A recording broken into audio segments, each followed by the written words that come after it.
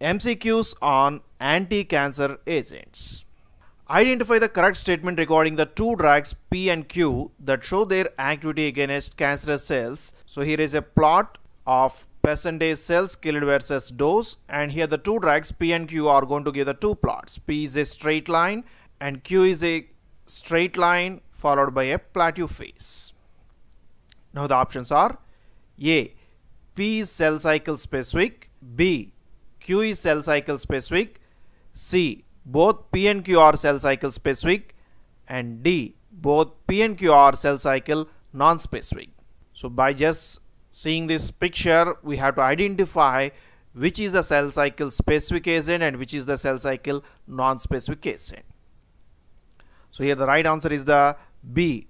Q is the cell cycle specific. So here cell cycle specific drug is given a plot which is a straight line up to a certain dose followed by a curved line with a plateau phase. Now within the cell cycle, S phase is the DNA synthesis phase where the new DNA molecules are going to be synthesized, and M phase is the mitosis phase where the cell division is going to take place. And these two phases are connected with the G1 and G2 phases, which are responsible for the synthesis of the enzymes and other components required for these two phases. So for an anti-cancer drug that acts on the cell cycle, it should act on any of these phases and block the cell division. Now the cell cycle specific agents can inhibit the S phase, otherwise they can inhibit the M phase, which are the two important phases within the cell division. And few of the anti-cancer agents can also block the G1 and G2 phases, and we can observe few of the drugs which are going to inhibit this G2 phase, which are found useful in the cancer therapy. So with the cell cycle specific agents, as we increase the dose, the cell death is also going to be increased linearly, but after a certain dose, at a high dose, we can observe a plateau phase. Why we observe the plateau phase? Because the drugs are acting on the cell cycle specific, that means they are acting on a specific phase of the cell cycle at a high dose. So what are the cancerous cells present in the S phase, M phase as well as the G1 and G2 phase are already killed, and there is no viable cell within these phases. So here cell cycle specific agents can act only on the dividing cells, but they cannot act on the already formed cells. So in this way, at a high dose, whenever all the dividing cells are killed, the percentage of the cell death will not increase with the increase in the dose.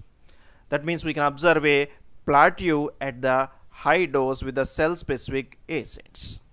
So in the given diagram, we can observe that the Q is going to show a linearity up to a certain dose, and after a high dose it has shown some plateau. So Q is the nothing but the cell cycle specific agents, and P is the plot that is given by cell cycle non-specific agents. Next question: which of the following anti-cancer agents act as cell cycle specific? P is the chlorambucil, Q carmazine, R vincristine, and S bleomycin. So here the options are A RS, B QS, C PQ, and D PR. So here we have to identify which drugs are cell cycle specific. So here the right answer is R and S, that is vincristine and bleomycin. So here we can easily remember which type of drugs are cell cycle specific and which type of drugs are cell cycle non-specific. First of all, let us see cell cycle specific agents. So for an anti-cancer agent that is to be acting as an cell cycle specific, it should act on the two important phases, either S phase or M phase.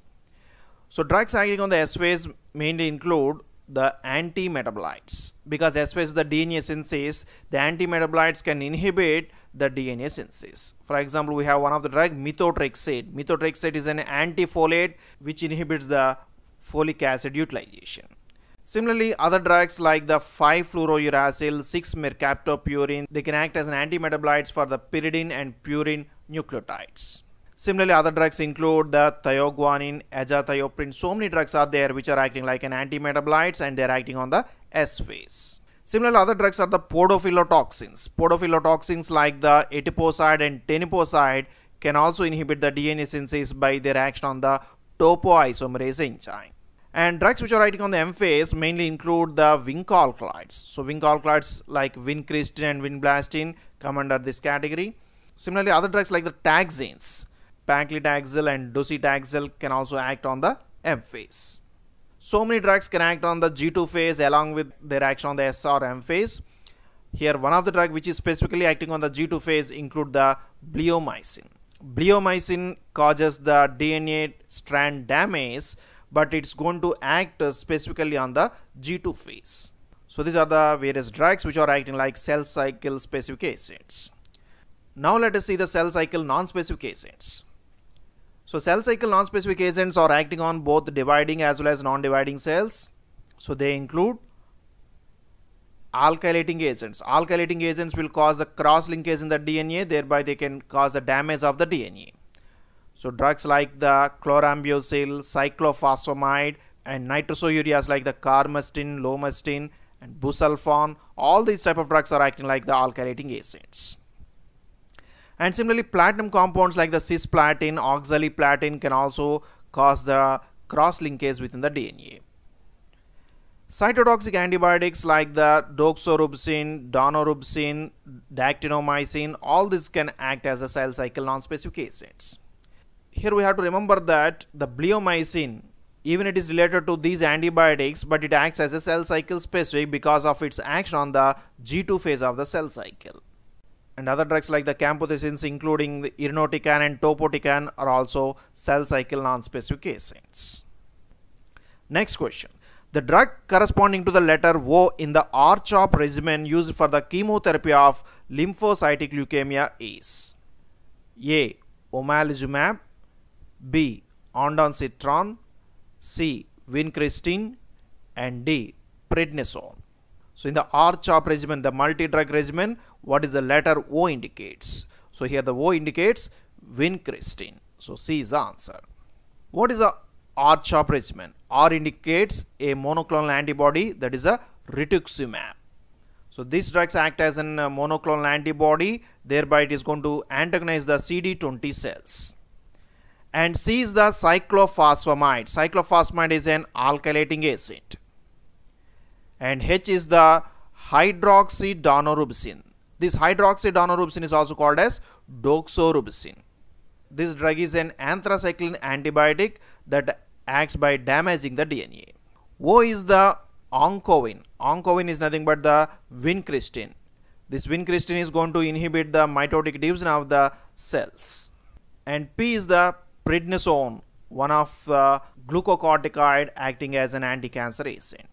So all these drugs are commonly used in the treatment of lymphocytic leukemia. So here O indicates oncovin. Oncovin is nothing but the vincristine. Similarly, here H indicates the doxorubicin. So these should be remembered because they are starting with the different letters. Next question. Identify the prodrugs from the following. P. Busulfan, Q. Dacarbazine, R. Cisplatin, and S. Chlorambucil.